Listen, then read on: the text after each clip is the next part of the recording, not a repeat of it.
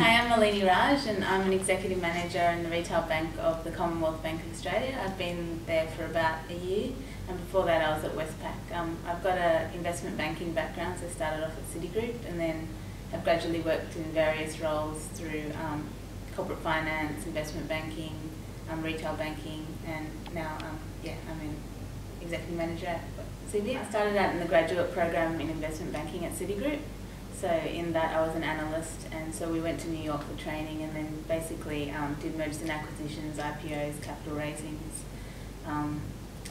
just dealing with very high profile companies. But I found that the experience that I was getting, I was only one small cog in a big wheel, so then I moved to a smaller corporate finance firm, Wilson HTM, and there I got more exposure to deals there. And then moving to Westpac after that, so then I got a different side working with debt structuring, financing, more technical tax, and so I got a different exposure there, and then got the opportunity to work on the merger of Westpac and St George, so that was another opportunity which gave me different skills, and then I moved into the retail bank and change management. It was definitely boys club, but we had a graduate class in Sydney of three of us. And then when we went overseas for our training, we met a whole lot of people from all different countries.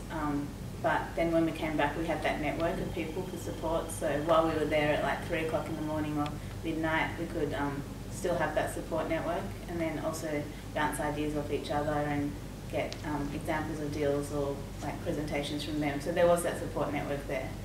But I felt supported, and we had people. I think that basically being prepared to take risks and take advantage of any opportunities that come your way.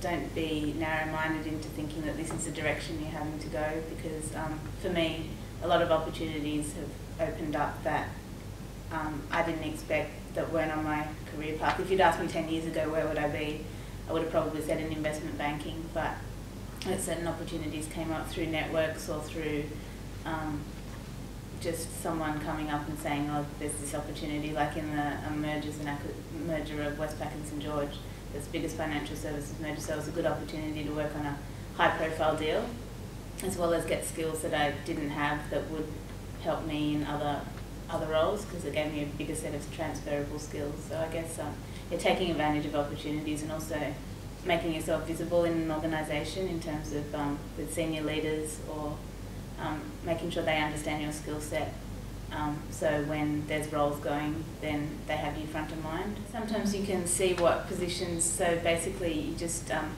look at people in the organisation that you aspire to be like, or that you want their role, or look at the job description of their role and see what skills are in that role, and then see where you can fill those gaps. Also taking advantage of any opportunities that allow you to step out of your comfort zone, that's like cross-functional, that you can get exposure to other stakeholders, take advantage of secondments. Big corporations like Commonwealth Bank, they have a lot of secondment opportunities where you can work in another business unit, get visibility there, and see whether that suits your skill set as well. So you're just taking advantage of any opportunities to get more exposure and develop your skills, and then I guess you'll realise what direction you want to go in. So I'm the chair of the Young Finance Professionals with FinCEA, so that gives me, so we organise events to promote the young finance professionals, like networking opportunities, exposure to senior leaders. So through that I've got a lot of networking contacts which have helped me just in terms of bouncing ideas off those people, but also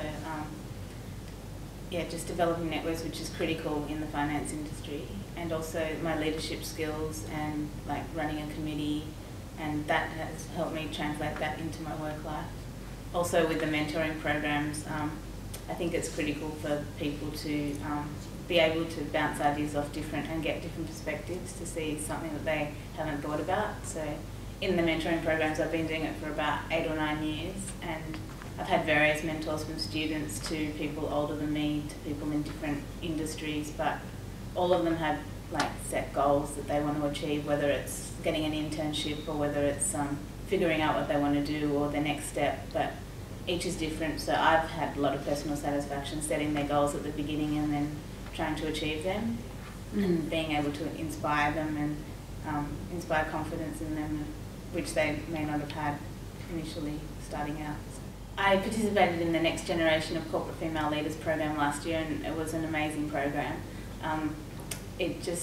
I have leadership aspirations for my career in terms of my executive career, but then eventually getting a board position, particularly because I'll be able to be involved in the strategy and direction of companies, which you often don't get at an executive level, but it would be good to be able to make a tangible difference and seeing that play out.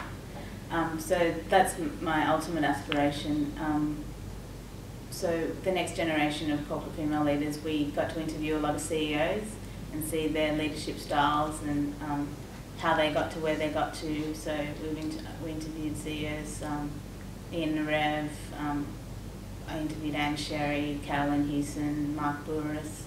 So all of them have different perspectives on leadership.